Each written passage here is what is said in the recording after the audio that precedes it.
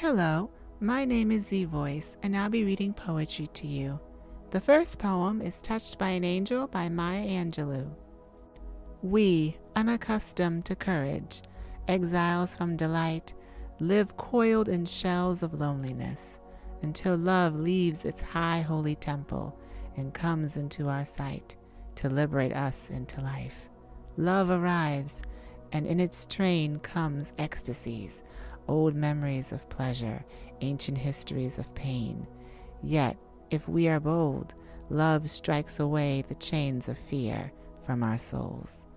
We are weaned from our timidity. In the flush of love's light, we dare be brave, and suddenly we see that love costs all we were and will ever be, yet it is only love which sets us free. The second poem is Mother to Son by Langston Hughes. Well, son, I'll tell you, life for me ain't been no crystal stair. It's had tacks in it, and splinters, and boards torn up, and places with no carpet on the floor, bare. But all the time, I've been a-climbing on, and reaching landings, and turning corners, and sometimes going in the dark where there ain't been no light.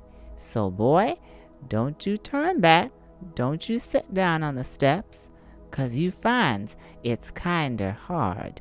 Don't you fall now, for I's still going, honey. I's still climbing, and life for me ain't been no crystal stair. The third is a sonnet called Sonnet 3 by William Shakespeare. Look in thy glass and tell the face thou viewest. Now is the time that face should form another. Whose fresh repair, if now thou not renewest? Thou dost beguile the world, unbless some mother. For where is she so fair, whose unneared womb disdains the tillage of thy husbandry? Or who is he so fond will be the tomb of his self-love to stop posterity? Thou art thy mother's glass, and she in thee calls back the lovely April of her prime. So thou, through windows of thine age, shalt see, despite of wrinkles, this thy golden time. But if thou live, remember not to be, die single, and thine image dies with thee. The fourth sonnet is called Sonnet 33 from William Shakespeare. Full many a glorious morning have I seen, flatter the mountain tops with sovereign eye, kissing with golden face the meadows green, gliding pale streams with heavenly alchemy, anon permit the basest clouds to ride, with ugly wrack on his celestial face, and from the forlorn world his visage hide, stealing unseen to west with this disgrace.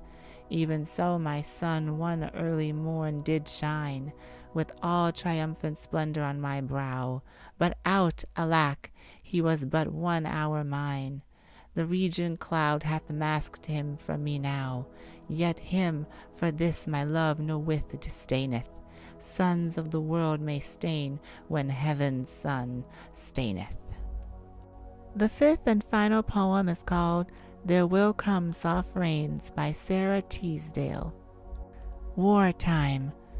There will come soft rains, and the smell on the ground, and swallows circling with their shimmering sound, and frogs in the pools singing at night, and wild plum trees in tremulous white.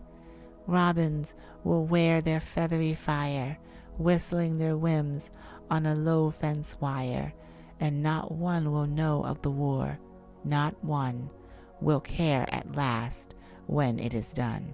Not one would mind, neither bird nor tree, if mankind perished utterly.